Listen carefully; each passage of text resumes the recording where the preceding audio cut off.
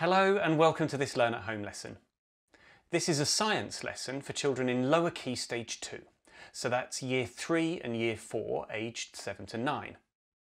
On screen now is a list of everything you'll need to take part in this lesson. When you see the pause icon appear on screen, pause the video and take a moment to think about the question I've asked you. If you're working with someone, you can talk about your ideas. Do you have everything you need? Let's get started. These lessons are all about scientists and the work that they do. Today, we're going to work scientifically to generate suitable inquiry questions and make careful observations. Here's the first question for you to think about. How could a scientist help to catch a criminal? Now, there are scientists who actually do this for a living. Do you know what these kinds of scientists are called? Pause the video now.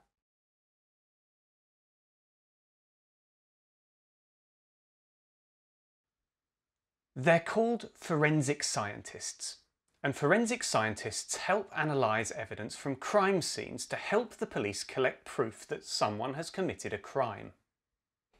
Now, this job needs a lot of knowledge from all three branches of science.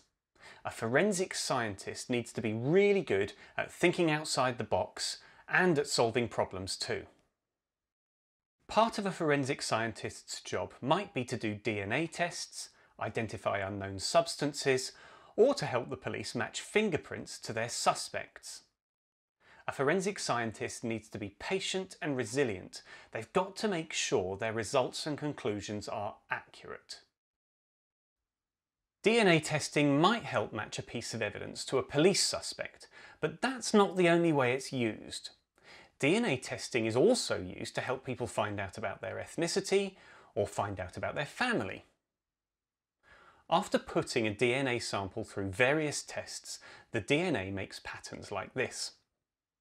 The scientist will make careful observations looking for matching patterns and similarities.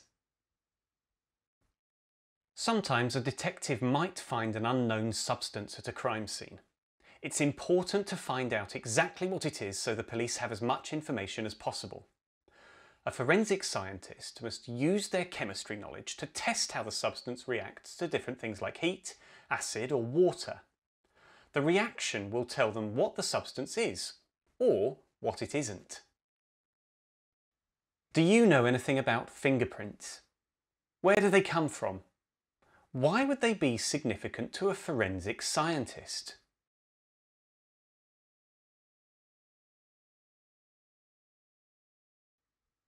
Our fingerprints develop before we're born, and everyone's fingerprints are unique to them.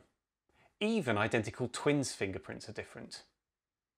They can be used as passwords, for example locking and unlocking a phone, but this isn't actually always the most secure way to lock something. The fact that everyone's fingerprints are different means that matching a person's fingerprint to one found at a crime scene can prove that they were there at some point. When we touch something, the natural sweat and oils on our skin transfer onto the object, leaving the pattern of our fingerprint. To collect the print, a fine powder can be gently brushed over the print which will stick to it. Then, using the sticky side of some tape, the print can be lifted and stored for evidence.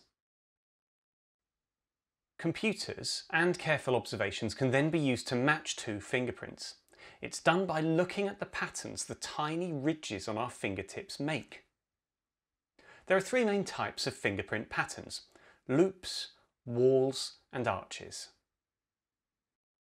Let's take a closer look at some of these patterns now, starting with the loop.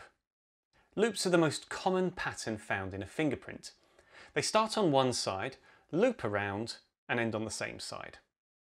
You can see on screen now that there is a triangular delta pattern next to the loop. They're nearly always found next to a loop fingerprint, and they're really important for identifying and matching fingerprints. The whorl. Around 1 in 4 fingerprints will have a whorl pattern. Whorl patterns look like a spiral or small circles inside one another. And you can see here that a wall pattern should normally have 2 deltas in it. The arch. An arch starts on one side of the finger and ends on the opposite side, and there's this hill shape in the middle. Arches are the simplest patterns, but they're also the most rare. Only about 1 in 20 fingerprints will have an arch pattern. So now it's time for us to start thinking like scientists. What inquiry questions could you ask about fingerprints to begin a scientific investigation?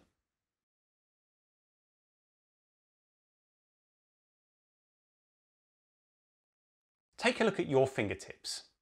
Can you see any of those patterns that we were just talking about? Now, a better way to study these patterns is to actually make a fingerprint, and I'm going to show you a really great simple technique for making fingerprints now. How to get a clear fingerprint. Firstly, colour in a square on some paper using a pencil. Rub the fingertip that you're going to print on the square. Then, press your finger onto the sticky side of some tape.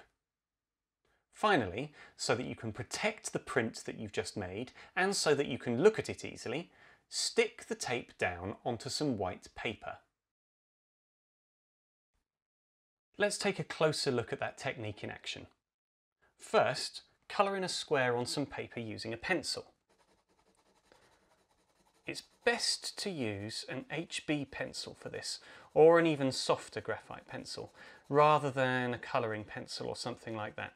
And that's because it's the graphite that we need to lift the fingerprint. The next step then is to rub the finger you're going to print on the square. And you can move your finger around a bit to make sure that it gets a good coating. Once you've done that, there we go, you can see that. Press your finger down onto the sticky side of some tape. And again, you can roll it around to make sure you get a good clear print. And there that is on screen, you can see. And the last step is then to stick that tape onto some white paper, or I'm just for this example using another sticky note.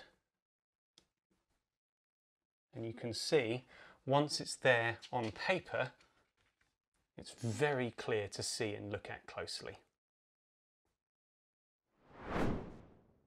Now it's time for today's activity. Your task is to print your own fingerprints on the worksheet you can see on screen now. This is one of the sheets included with the activity sheets that accompany this Learn at Home lesson. Use the technique I just showed you to print your fingerprints. Once you've done that, take a look at these fingerprint pattern cards. Use them to identify the patterns you can see on your own fingerprints. Write the names of the patterns below each print on the worksheet. Once you've done that, it's time to come up with your own scientific inquiry question. Now remember, inquiry questions lead scientists on to making investigations to find the answer to those questions. You need to think of an inquiry question about fingerprints. For example, my question is, how many deltas do I have? Remember, the deltas are those little triangular patterns that you can see on fingerprints. So my question is, how many deltas do I have? Do I have more, less, or the same than other people? One of the ways I could conduct an investigation into that question would be to print out some extra copies of this sheet and collect the fingerprints of a willing volunteer or two, perhaps someone else in my family. Then I could compare them, count the deltas, and get an answer to my inquiry question. Now you're welcome to investigate that question I've just given as an example, or you can think of one of your own. If you can't print out these worksheets, or you just don't want to, that's absolutely fine. You can just look at the fingerprint pattern cards on screen, and then you can work on plain paper or perhaps in a notebook. Whatever you do, that's absolutely fine. After today's lesson, you could continue working as a forensic scientist by lifting fingerprints off some objects around your home. You could then look at those fingerprints and try to match them to their owner. If you'd like to have a go at that, take a look back at the slide we looked at earlier, and we've included these slides with the resources for this lesson. So you can see here that forensic scientists lift fingerprints by brushing them lightly with a powder. That way they can then lift that fingerprint with some sticky tape and stick it down onto a piece of paper to study it. You can see here that they're using a dark powder, and you could use something like, you might have, say, some charcoal at home that you could crush up, or you could take some pencil shavings and use that graphite to brush onto a fingerprint. Alternatively, you can use a very fine, lighter coloured powder, for example talcum powder. That works really well. You can brush it onto the print and then lift it using sticky tape. The only difference is that you will then need to stick that tape down onto a dark piece of paper to be able to see that light pattern. Thanks for joining me for this Learn at Home lesson. There's more information about this lesson, as well as others in the series, in the description below this video.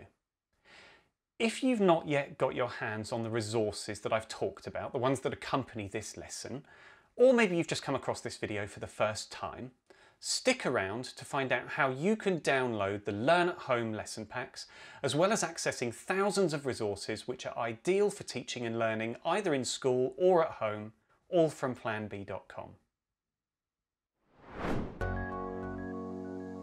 For more information, advice and resources for learning at home, search for PlanBee or visit PlanBee.com.